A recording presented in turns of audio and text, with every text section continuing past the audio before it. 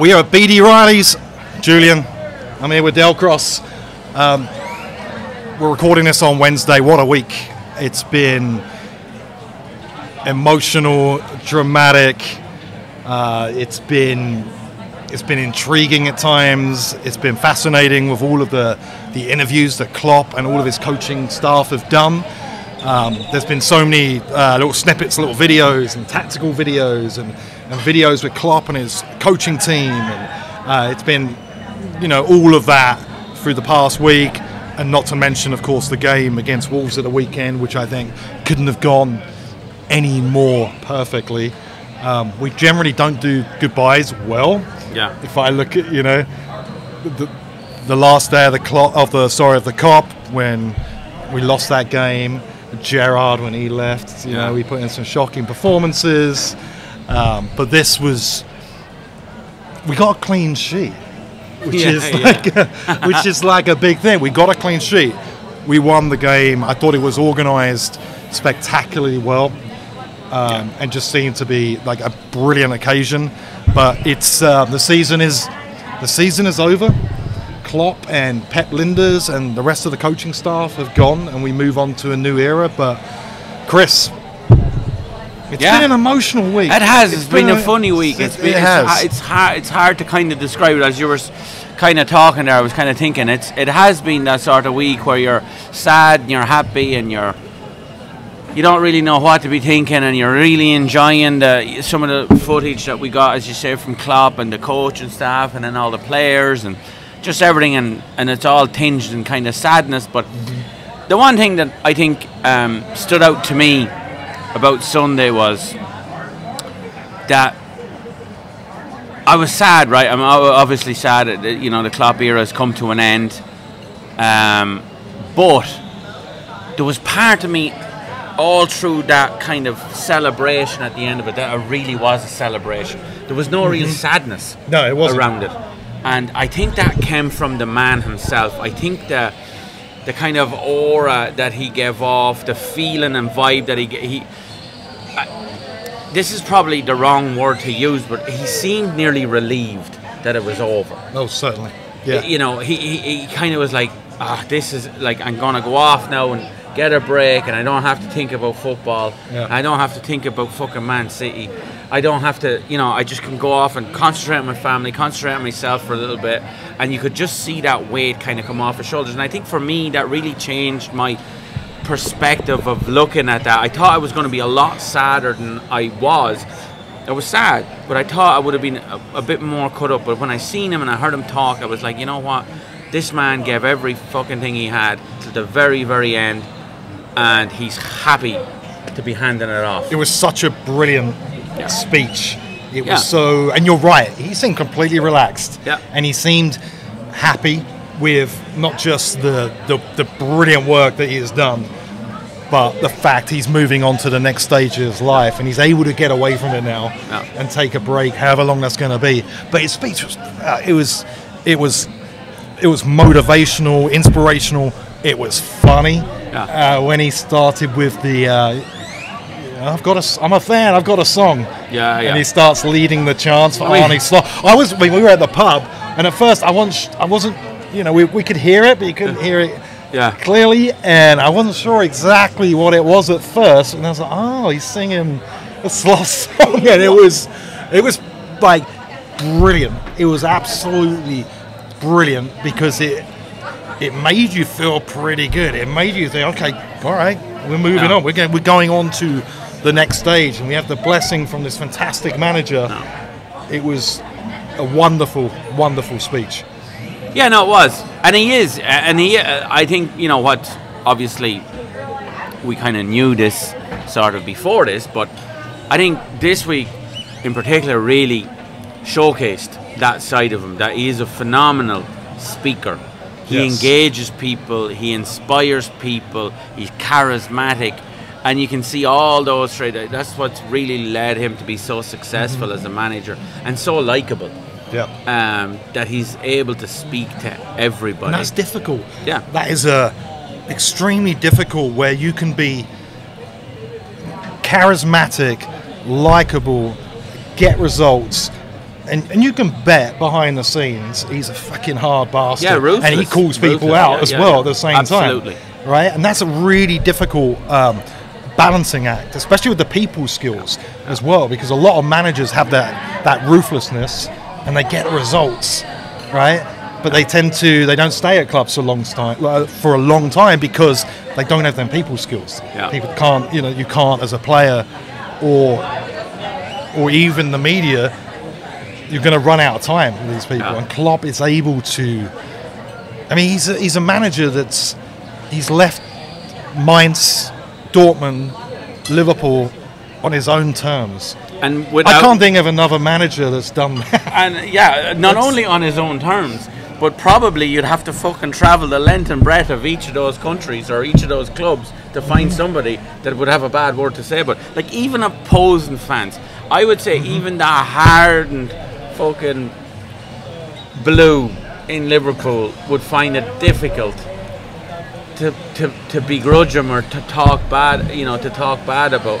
And and I think that's like, we've said this before, I think that just speaks to the man that he is. Extremely hard to replace, right? No doubt whatsoever. But what he made clear in the speech, this is just the beginning. Yeah. Like, he's come to Liverpool. We weren't in a great shape beforehand. We were in all right, we were doing okay, but we were kind of, we were like the nearly men at times, and we hadn't been a force for a long time. Besides, of course, the Benitez Champions League win, force. But then we weren't there. But like, he's changed everything. I mean, you think about before and now. You look at the stadium, you look at the training facilities, you look at where we're competing. We're in the Champions League again, the academy, and it's so important that the academy continues to do what it's been doing. I mean, you look this season with the amount of players that have come through and looked comfortable as well. I mean, starting with Ben Doak, who got obviously injured early on, but you obviously had Connor Bradley. You had Clark, Dans, Clarkson, and then the biggest one, Kwanzaa. Like, he's who, if you ask most non-match maybe some match day fans wouldn't know as well that follow the youth team. But this time, last year, anyone would have known about Kwanzaa. No, I didn't even know he was going to start so many games and be so comfortable and be one that now I would hazard a guess that if you're picking your best 11 at the moment, you're probably going to pick Kwanzaa and Virgil, and now he's in the England provisional squad. It's been a sensational season for our young players, and I loved what was said in the interviews about favourite moments and the League Cup final against Chelsea and having so many youngsters fit right in and look so comfortable. And that, again, is a testament to our academy, to our entire coaching staff, for how comfortable they are. But I think that's the key. It was magnificent. I think that's the key to that whole thing. It's all right. It's all, plenty of teams will bring young fellas through, but not very many teams, if any, can bring young fellas through in that many at the one time, and for them to slot in to a really well-oiled machine team. And just go, these guys look like they've been playing for and they didn't look out of 5 or 6 years. No, they fit. So they fit right.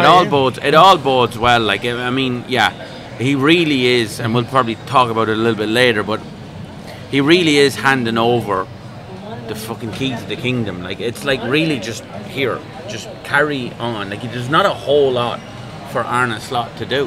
And you're right. We'll get into the Arne Slot in a minute, but he's been given a free hit almost, because I don't think anyone expects Slot to do a fantastic job. And obviously he's coming from, a league extremely inferior to the Premier League. But we'll talk about that in a bit.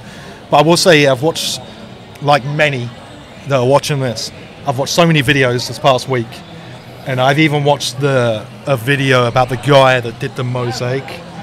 Like it was like a 6-minute video about the detail and the specifics, and how his printing company was able to like get the mosaic, and how he was using, I think, A3 now instead of A4, but the mosaic looked magnificent. Yeah. It's a small thing, but it makes big difference. It makes such a huge deal to the atmosphere. And he's talking about how when he started doing it, it's because the atmosphere in Liverpool wasn't great. Yeah. And he wanted to do something that was a little bit different, but the stadium looked unbelievable.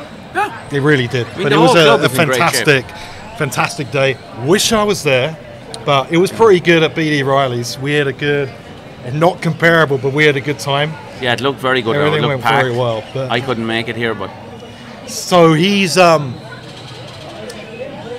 kind of gone. I think he's going to be back often. I don't think he's going to be able to stay away much from the city. He's going to be. There's a big event for him. I think he'll be intelligent enough not to linger, though. That's what I would hope, and I think I would agree 100%. with you. You don't want a manager showing up every an ex-manager showing up. I don't think he will. Like the Fergie. I don't think the Fergie that didn't help Mice at all. Man United. No. And he's still doing it. Yeah. And I get it. He's addicted. It's his club. He was fantastic there, but I don't think the Fergie being at Man United nearly every single game helps them one bit. No. And you're right. Yeah, I would think Klopp isn't the kind of guy that's going to be like, in the stand watching. Yeah, I'd be surprised to see him there the first day of the season. I think it'll be sometime next year before you see him. Yeah, I think he'll be smart enough to allow that time for somebody else to just grab hold of this and run on. He says he's gonna. He says he's gonna take a year off. Now, last time he said that, he was at Dortmund, and he was going to take a year off, and then he left Dortmund, I think, in May, and then he was in at Liverpool in October? October 15? Yeah. Do you think he's going to take a year off, or do you think the temptation is going to? No, I think he will. I think he will. I think the whole family situation for him, granddad and all that sort of carry on. I think he is going to take that time. One of the reasons I think probably he'll take that time more so than he did at Dortmund. I think it was probably more intense being the Liverpool manager. Even as small as no winter break. You're constantly on. So he was basically, he got a month off every year. Whereas I think in Dortmund he probably got a little bit more time. So I think you spread that out over 9 years. I do think he'll probably take the full year off, and then he'll come back and he'll jump back into management refreshed, just like he was when he took over Liverpool. And I think whoever gets him is going to get a hell of a manager. They're going to be in for a wonderful fucking few years, and he's going to do a magnificent job wherever he ends up. From all the footage, all the interviews I've watched over the past week, the one thing that stands out to me was the interview he did with, I don't know if you've seen it, he did an interview with Paul from Red Men TV, which was magnificent. That's probably my favourite of the lot, because it's so natural, and it's almost like two mates having a conversation. It's really good. And there's this moment where Paul says, you're looking forward to seeing a grandchild, and immediately Klopp's like, you could see the joy in his face that it's something he genuinely cannot wait to be done with everything, so that he can see his grandchild. And it's been noticeable as well, not just this past weekend, but maybe over the past 2 weeks, that he looks like the weight has been lifted from his shoulders. He looked like a man, like completely exhausted, ready to leave on the spot, like 3 weeks ago. I mean, he looked like a man who wanted to just leave the next day. But now, not just the Wolves game, but the couple of games before that, and of course this past week, I mean, he looks 10 years younger than what he did. Yeah, even him walking into that interview, and he was like, I'm late, and he was like, who gives a fuck? Just him cracking jokes like that. It had been a little while since he cracked this sort of a joke with the media and things like that. So as I say, I think he deserves it. He done a wonderful job, wonderful 9 years, gave it every last bit he had. He won everything. Enjoy your break, Jurgen, and Yeah, I mean, it'll be terrible if whoever he manages. I mean, it'll be terrible. Well, it probably won't be terrible. It'll be a great occasion if he was to go to I don't know where. I don't know where he'd go, but maybe Valencia. I mean, I prefer. Like I mean, I would. Being selfish, I would prefer him to go to a team that Liverpool don't have a chance ever of playing. Yeah. It's probably going to be a team in the MLS, but that's not likely, and it's not going to be Saudi. But wherever he goes, I mean, he says it's not going to be another club in England. Just wish him the best of luck. I know we did a little bit about this a couple of weeks ago, but off the cuff, no thinking, if you were to pick one moment that stands out for you, and there's a lot of moments, is there any one in particular that comes to mind? One from just him or one from just his era? One from his era. His era at Liverpool. I think... I mean, they're kind of the obvious ones, aren't they? But I think I'm going to go with the old softie in me. I think I'm going to go when we won the Champions League. I think that embrace between himself and Henderson really stood out. How much it meant to him, how much it meant to Henderson, and how much they meant to one another. I think it was a very human father-son sort of weird moment, and I think it really sort of it personified sort of his tenure, and it just came to a big culmination and winning the Champions League. I think that that embrace and that relief and that release of pure fucking joy when we got the Champions League, I'd say that's probably the one for me. Okay. There's so many. Yeah. And that is how good it's been over the last 9 years. There are so many moments that you can pick from. You could ask, you could gather together like 100 people at the pub and you're going to get a lot of different answers. Yeah. There are so many different fantastic moments. But to circle this all back to Klopp's speech, this is just the beginning, right? Yeah.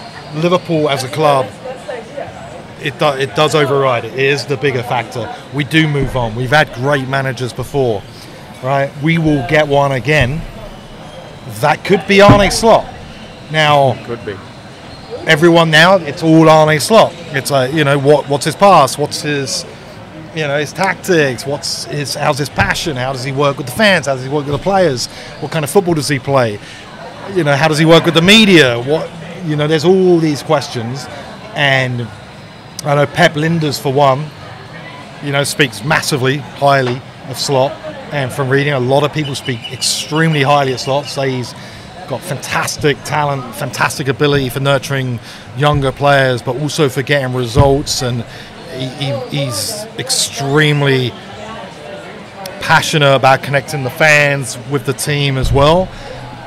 But there are some buts. He's coming from the Dutch league.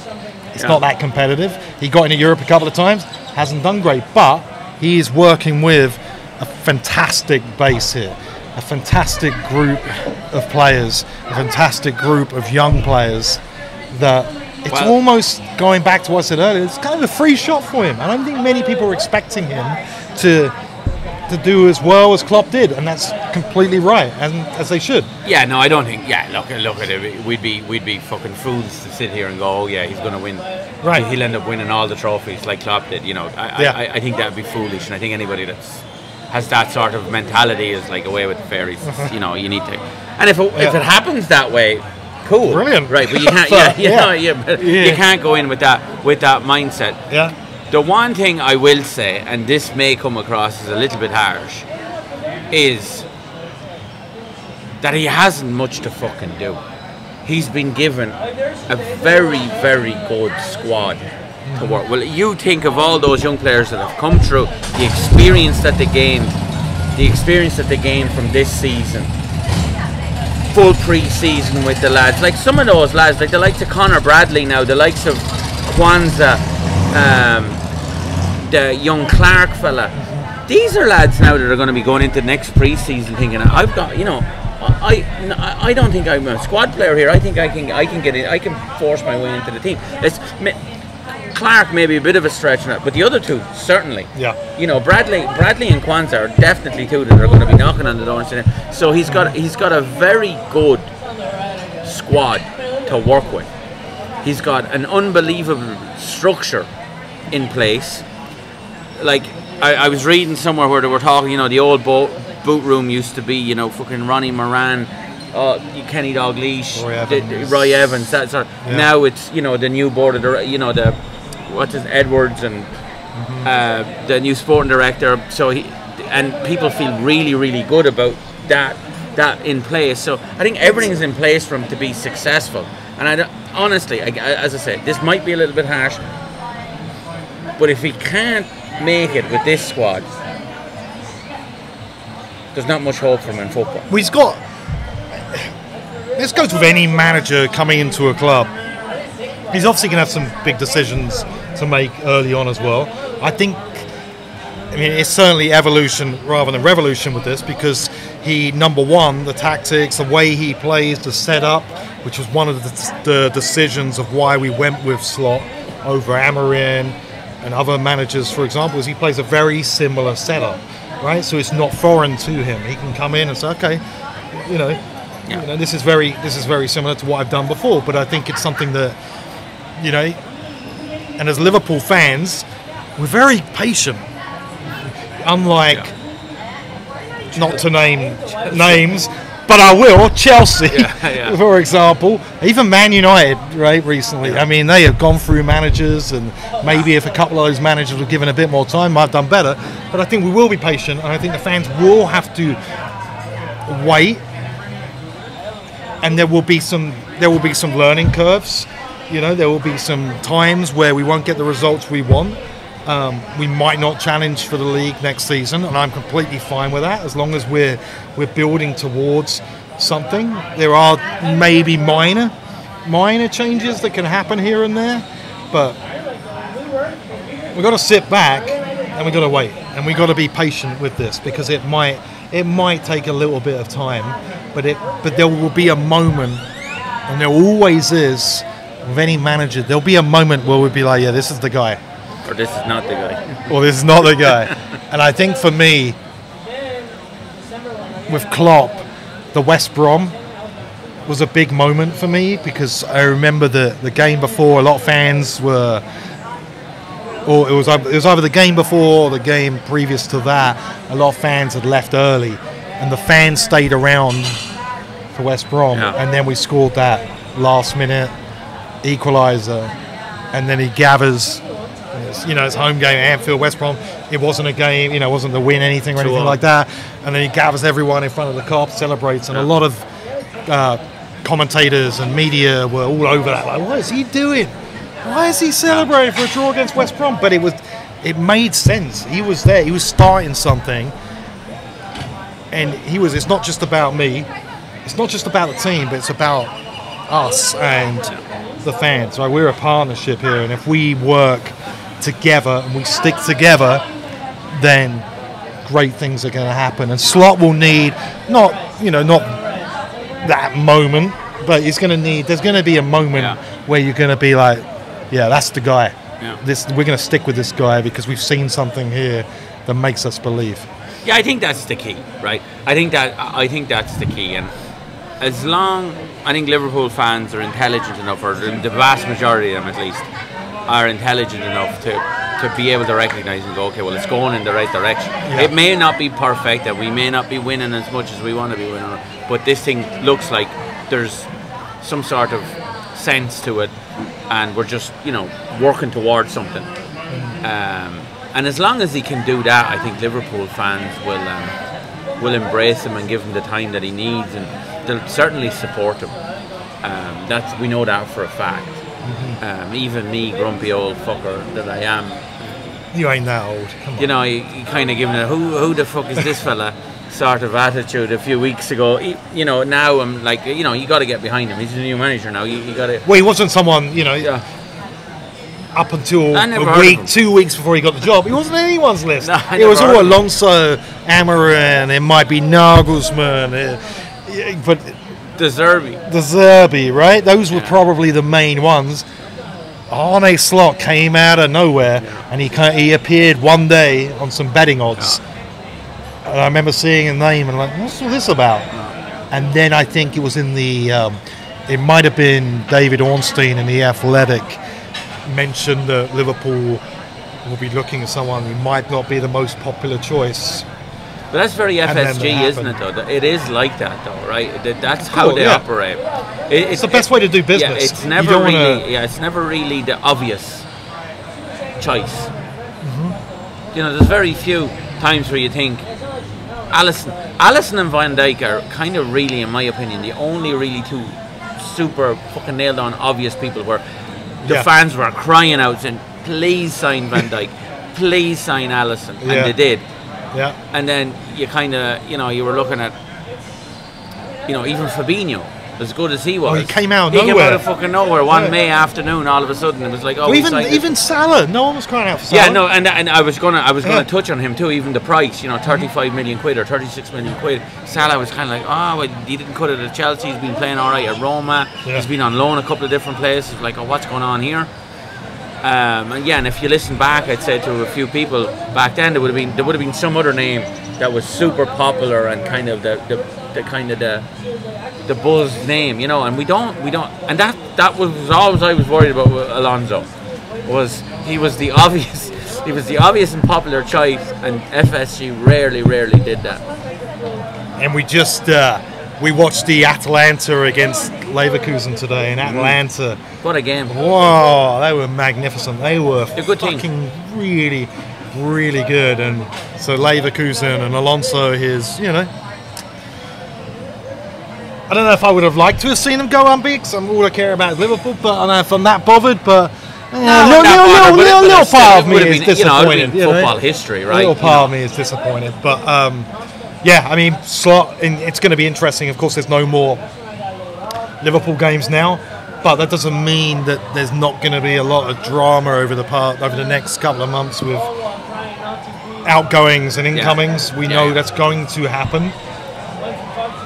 It's pure speculation and guesswork at the moment for what that's going to happen. But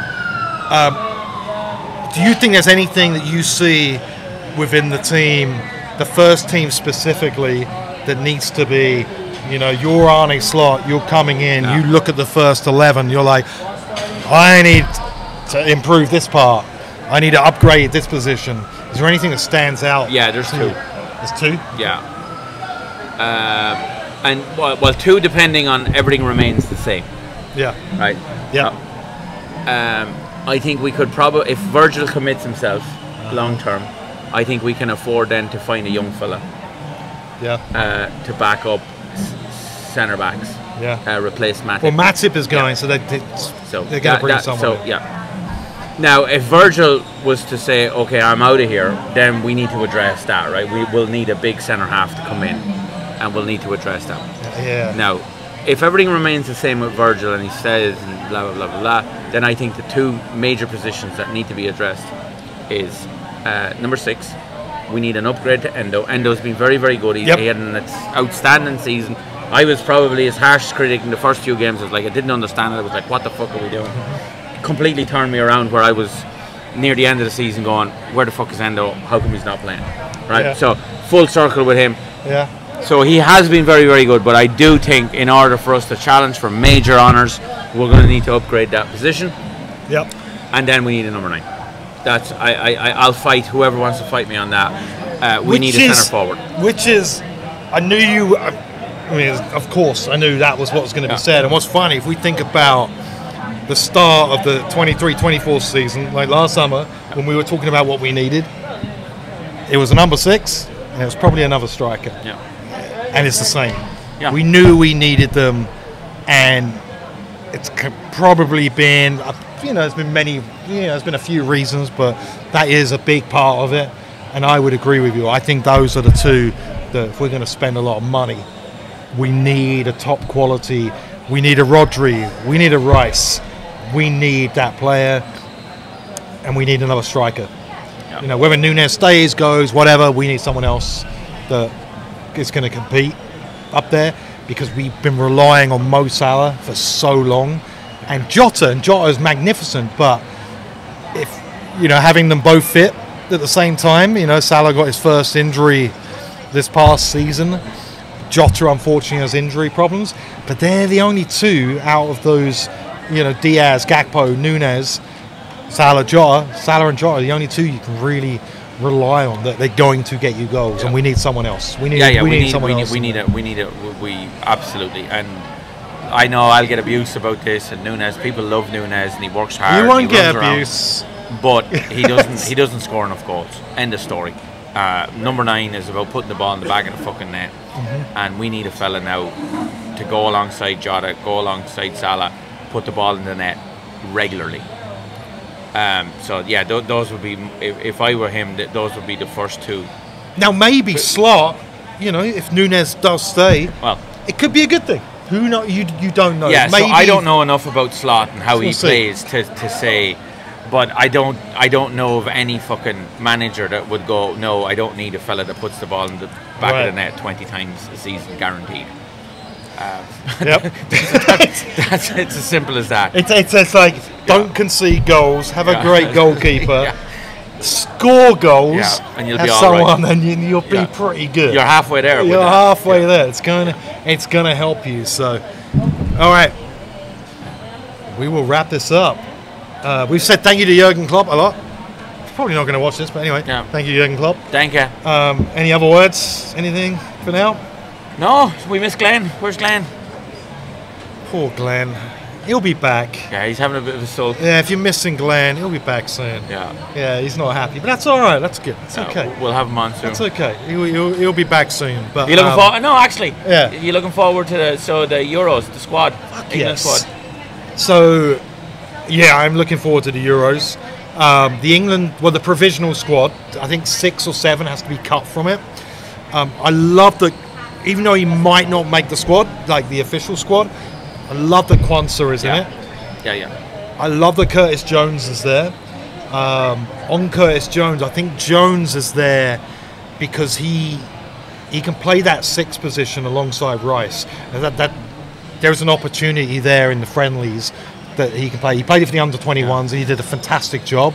No doubt that's part of the reason. Plus how good he's been for Liverpool. He has had the injuries. He hasn't been great since he's been back. But there is an opportunity for him in the friendlies to prove himself. So I love that Curtis Jones, Gomez, who I think will definitely go.